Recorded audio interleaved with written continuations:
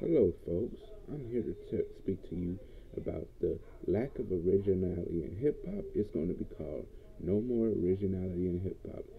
And make sure you like and the video. Begin now. The lack of originality in hip hop, which means no originality in hip hop at all, has failed because everybody don't have their own style. What does that mean? Their own rap style, their own cadence.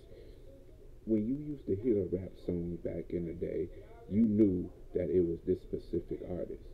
Now today, you everybody sounds the same. Everybody sounds the same. Everybody has the same mumble rap.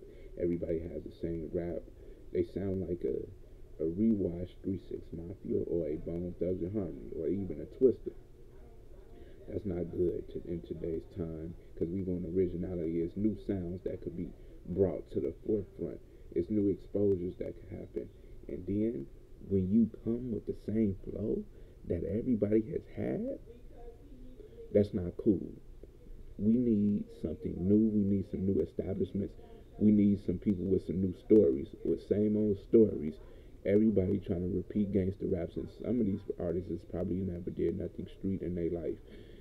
And that's not anything wrong to people who's not criminals because I don't do anything criminal. It's actually kind of great, but it's a lot of stuff you could talk about. You could talk about police brutality, the lack of finances in one community, the water, the lead in the water, global warming, global warming.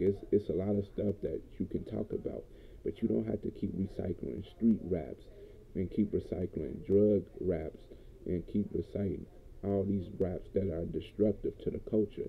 We need something new and different, and we need something fast before hip hop kills itself off the cliff. Another thing I said, low income housing. You could talk about the poverty and the crime that goes on in urban communities, aka the ghetto. We could really bring light on what's supposed to be done. Why is we getting killed in the streets? Why is black people getting killed in the streets? Why is it a liquor store on every corner when you enter in these homes? It's other stuff you can talk about than what you put out there. And we need a change for this hip hop stuff. We just need a change. And the minds need to change. And the habits need to change. It just need an overall transformational change. And that's all what I'm saying. We need a transformational change to make so people don't have to stay the same. So they don't have an excuse to stay the same and be the same. We need something different. And that's when it starts now. Again, we also don't have different dress codes. People's hair looks the same. Like you used to look at a rapper and their hair, they wouldn't even have the same hairstyle. Some wouldn't have no hair at all. But that's what made it different, and that's what made it great because you did not know what to expect from this hip hop.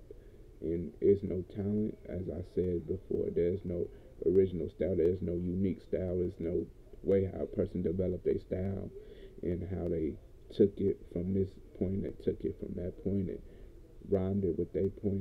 It's just not what it's supposed to be. And this is not what hip hop's supposed to be. And I'll catch you on the next live. Goodbye.